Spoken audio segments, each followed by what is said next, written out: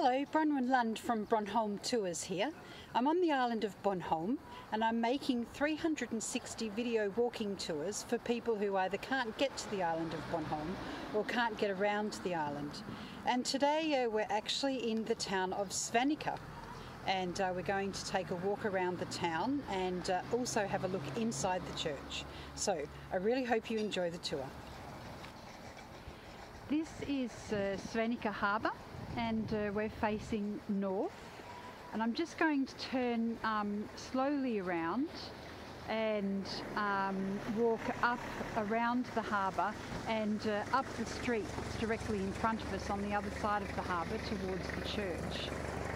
It's a beautiful day today, a little bit windy, and there's a lot of sunshine, so it's going to make it a little bit difficult in terms of doing the walking tour around and back down into the harbour, because the sun will be directly in front of us as I'm walking down the street. And it's a bit of a challenge because I want to film at this time of day because it's relatively quiet and there's not a lot of people around. But it's actually better to film when it's not so sunny. However, some days it just doesn't work out, and I've been wanting to film this town for a while and just never seem to have gotten the right day to do it. So I'm just going to bite the bullet and make the film, and we'll see how it goes. So Svaneke was actually made into its own municipality quite late on. It wasn't until the 1800s, which is really late because the town where I live, Nexu, actually became a market town and a municipality in its own right in the 1300s. And the reason why Svaneke hasn't been its own municipality is because it has always belonged to the parish of Ibske, and Ibske is quite a bit more inland than Svaneke. And most of the old towns, which have really become much smaller outposts of the harbour towns on the island, were the major towns in the medieval ages. And that was because there was a lot of threat from marauders on the coast, mostly from the Wends, who were a sort of a motley group of people, I guess, not really a particular nationality, but a group of people who lived on the northern coasts of Poland and Germany. And the coast was under constant threat of attack, so it was much safer to live inland. So the harbours of Bornholm didn't actually start to become towns until after the threat from these marauders was gone. Now, the thing I love about Svaneke is it has all these lovely little squares, and you can see that it's still possible to drive through these squares. So the residents have made these quite lovely little warning signs that there are actually children playing in the squares and to slow down because, come on, because cars actually have a habit of driving rather quickly through small streets. So we're coming up to the church now, and as I said before, this has actually been a satellite church of the major church, which is up in Ibske. And I must do a walk in Ibske because it's quite a beautiful surrounding. It's about 7 kilometres inland from this church. And as you can see, we've actually come to the end of the town. It's not a very big town. And so the back street here just leads out to all the fields. But we'll wander into into the church and have a look around. This is just the back way into the church, and normally I'd pop in there and have a look at the graveyard, but I can hear the lawnmowers going, so we'll come around the front and just have a quick look at the graveyard before we go into the church. Now, the other thing about Svaneke is that it's a wonderfully preserved town, and most of the buildings, as you can see in front of us, are still the half-timbered wattle and daub type. And they're absolutely glorious, and we'll see a few more of those houses when we walk back down into the town square after we've been inside the church. But as you can see, as with all of the graveyards on Bornholm, the lawns and the hedges are just absolutely perfectly kept. It's really a sign of a peaceful society, I think, when you can see the graveyards being looked after so meticulously and carefully in remembrance of the people who have contributed so much to the society before. I'm just going to turn around. I'm just hoping that the sun doesn't blind you as I turn around. You might need to wear some sunglasses while you're watching this video. But we also have a pretty good approach to the church as we come around.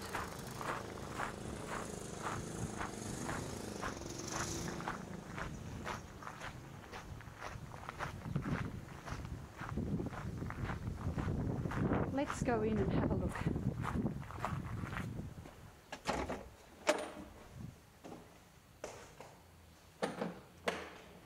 So just in the porch here, we actually have some very interesting information about the church, and I'll come back and read a little bit about that once we've been in and have a look. But one of the things I wanted to point out while we're in here is just the list of all of the ministers who have had responsibility for this parish. So it wasn't just this church, but it was also Ibska Church as well, and the little church in Listle. So they actually had 3 churches within their parish. And this list on the right, on the left, sorry, I'm so hopeless with my directions. This list on the left is actually dating right back to the Reformation. So that's right back to the 1530s when the Reformation movement came to Denmark. And then the list goes on, and then it goes right up until 2017, which was when the last minister was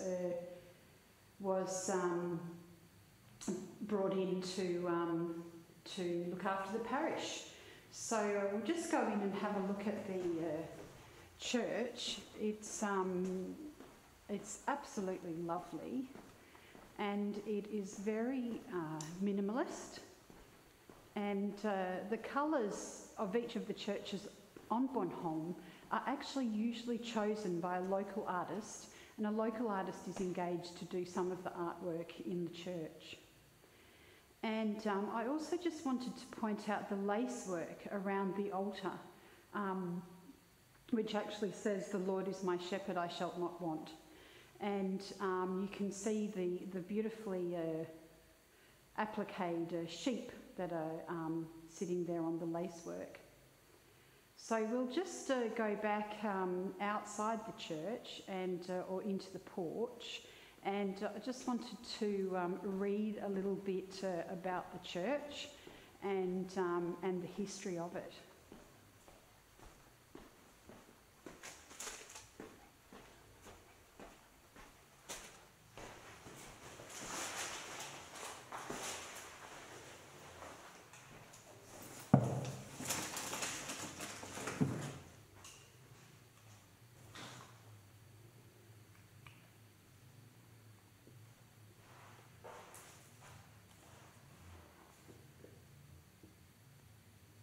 So as recently as 1569, in the Rural Book of the Lund Diocese, Svaneke Church was referred to as Svaneke Chapel.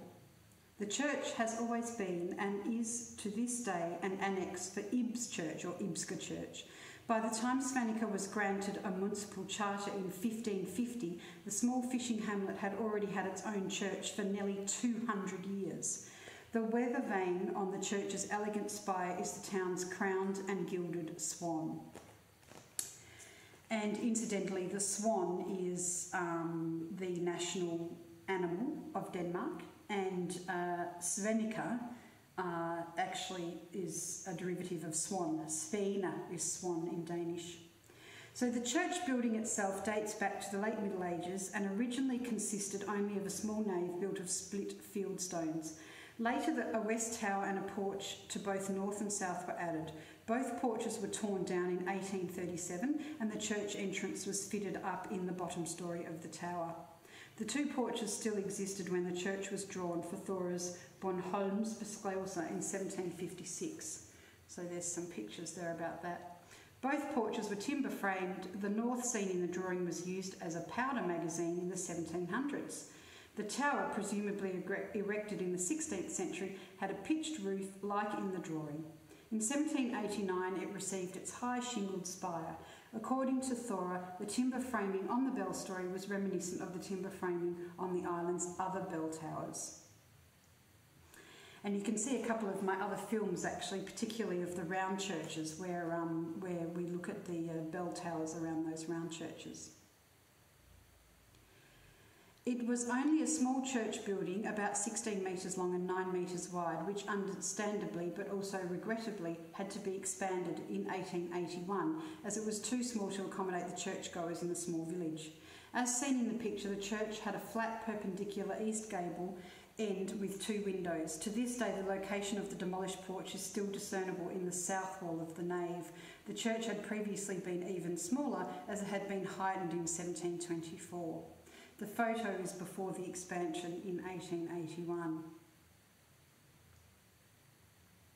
The plan of the small church building from Thora's Bornholms in 1756 shows the interior design of the church at that time. The same source provides various facts about the church. The altar between the two windows in the east was a work of sculpture beautifully painted and gilded. An inscription on the altarpiece tells that it was made in the year 1600 by town recorder Mas Knapp for the glory of God, the decoration of the church, and the memory of the donator, of course. According to an inscription from 1687, the pulpit was situated to the right of the altar, but in 1857 it was placed behind the altar, like in Erlinger and Horner churches. The church was filled up with pews and stairs led up to both a men's and a women's gallery, the latter from 1725. The baptismal font was situated in the bottom of the tower. There's also a runic stone inside the north of the churchyard gate, so we actually go out and have a look at that, which was once a bridge stone over Gullensort stream in Oostermoy. So that's just a town a little bit east of here. And the modern translation of the runic inscription, Bo had the stone erected in memory of his good father Ukil, Christ have mercy on his soul. So the church's other sites of interest are the church bells. Both were recast in 1701 and the largest again in 1913. 3 tablets mounted in the porch list the names of the persons since the Reformation. Yes, we already talked about that. And a commemorative plaque in memory of the visit by Christian V to the town in 1687. That would be the plaque that's just behind us here if you turn your head around. And a gravestone for Albert Wolfson, who was killed in battle against the Swedes near Nexu in 1645. So there we go. Let's go out and have a look at these rune stones because they are actually quite interesting.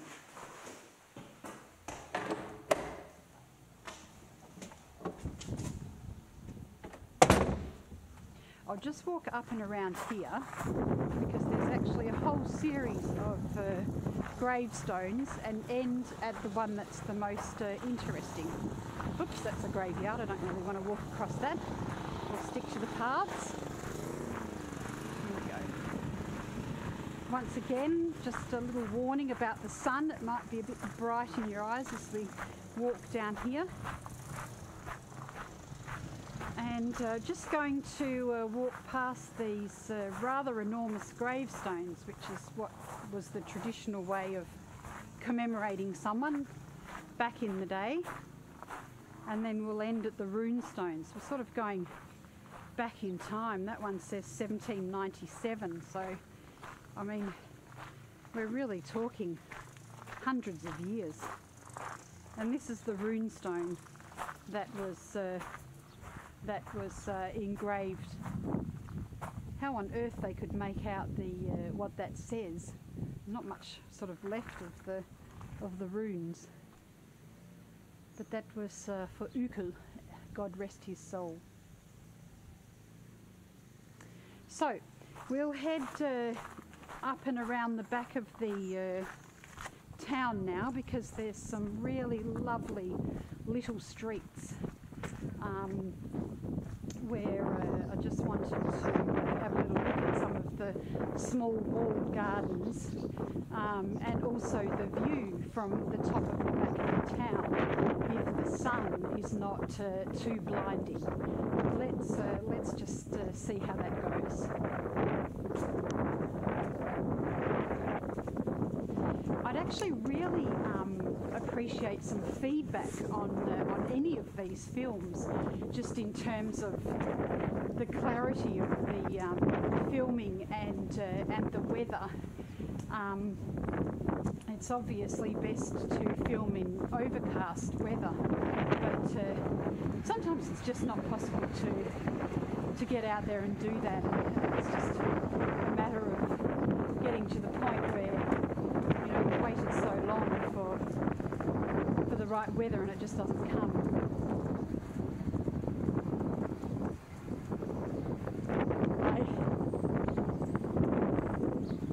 So over here in this garden we have a lovely little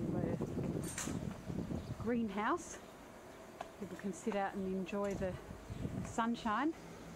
And then each of these houses has a wonderful view over the town towards the water.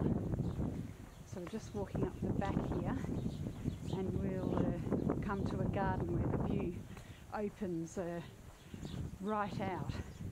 And actually, because the camera is on top of my head, the view should actually be even better.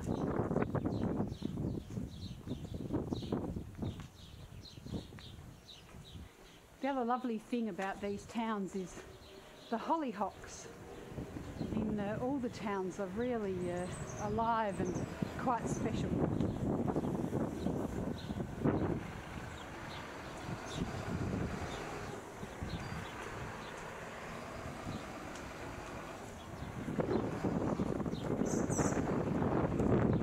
So here we have an absolutely lovely hilltop garden, which, as luck would have it, is shaded by the tree, so we can actually look out and enjoy the view and the birds and the view out across the town. And just in front of us, a couple of buildings over, is the town square, and we're going to walk down into the town square and then back down to the harbour. We'll see how it goes with the sunshine.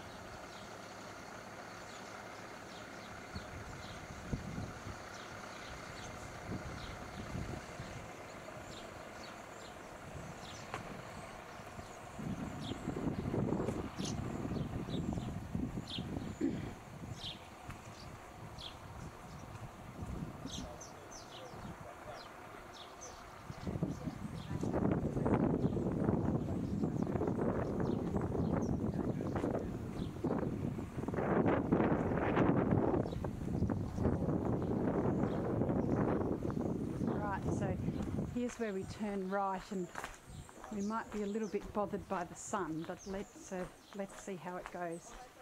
I particularly love this small little street which goes on down into the town on these along these steps.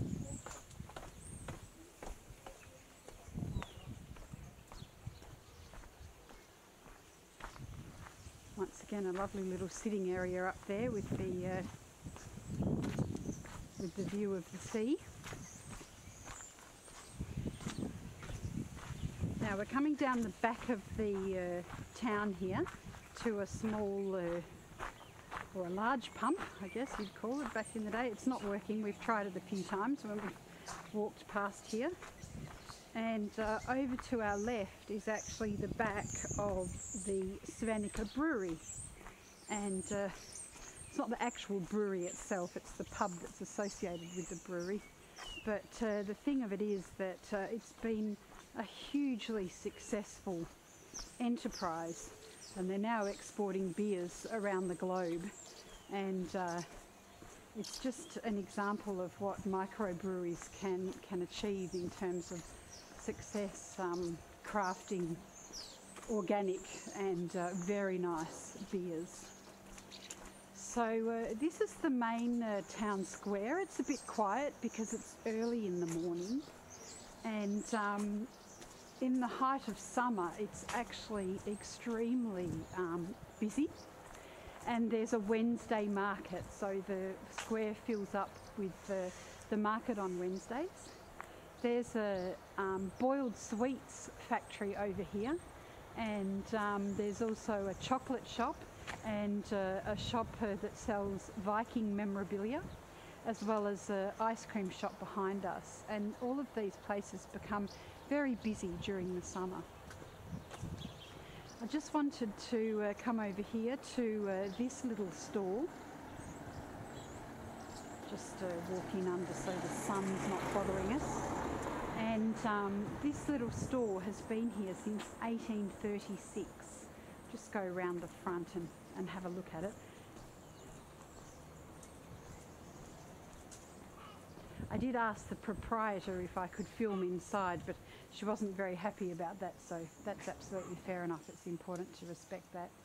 But this little store has been here since 1836, and that's actually only 7 years after the colony that I come from, Perth, or the Swan River colony it was called back in the day, was settled. So that store has been here almost as long as Australia's modern history. Now there's a garbage truck blocking where I wanted to go down, but that might actually be a blessing because the sun is shining right down that alleyway. So we might just find an alternative route and take a different route back down to the harbour. So this is sort of the main commercial district of the town. There's a lot of interesting shops and things going on. That place is being renovated, that's new.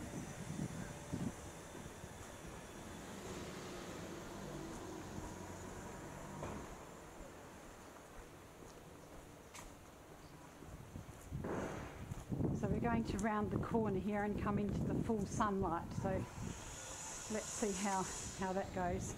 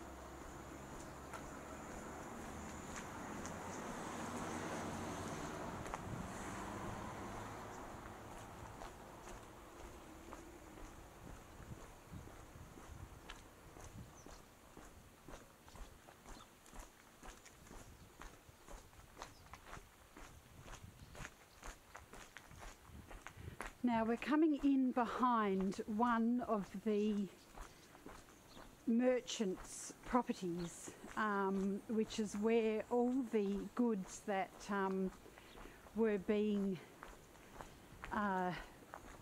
exported and imported were actually kept. It's been turned into a hotel now, but it was originally a merchant's quarters. It's actually quite lovely, so we might just walk through because I wanted to talk a little bit about the square that we're going to now. You can see we are back down on the harbour now, over to our left. Just a lovely place to go and have a cup of coffee and enjoy the view. We come out on this side and then I've actually managed to avoid the sun. This is the part of the street that I wanted to walk down before. There's our garage truck coming in from the other side. Just wanted to show this street because it's quite an important street. We have the glass blowing, which is a large industry on the island, an important industry on the island here on the left. And here we actually have a bingo board painted on the ground, and it's actually a chicken pooing bingo. So what happens is the gates we see in front of us goes around the square here, and the chickens are put inside the square, and the first number that gets pooed on by the chicken is third prize, the second number is second prize, and the last number is first prize. And you just go and buy your tickets from the glass blowing shop in there, and you can participate in the chicken pooing bingo. So that's a big event on a Saturday afternoon. If you'd like me to come and film it, I actually know the guy who owns the chickens. So let me know in the comments if you want me to come back on Saturday and film this. Now, the last thing I just wanted to talk about while I wrap up this video is why Svaneke is so well preserved. Why is it so beautifully preserved with these half-timbered houses? And the reason why is because when the railroad on Bornholm was being built, the Svaneke councillors, who were also the merchants of the town, wanted to protect their interests, their sea interests, their sea trade interests, and they believed that the railway would actually destroy their business. So they did not want the railway to come through, and the reason why they decided was also because they had to pay for their kilometres of track of the railway to come up from Nexu, and that was going to cost 7 kilometres worth of railway, and they didn't want to pay for it, and they didn't want their trade to be disturbed, their sea trade. So that meant that the railway went directly from Nexu to the next large town up the way, which is called Gulyem, and bypassed Svaneke completely. And of course, when the railway bypasses a town, the town misses out on the commercial benefits of that railway.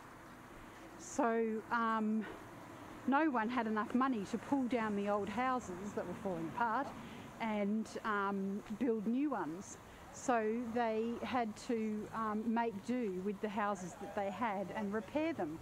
And that's why we have these two beautifully preserved merchants' houses in front of us. This hotel, that was a merchant's house, you can see the half timber all the way along, and also the other hotel over here on the left hand side, which was also a half timbered building, you can see as it goes up the alleyway there.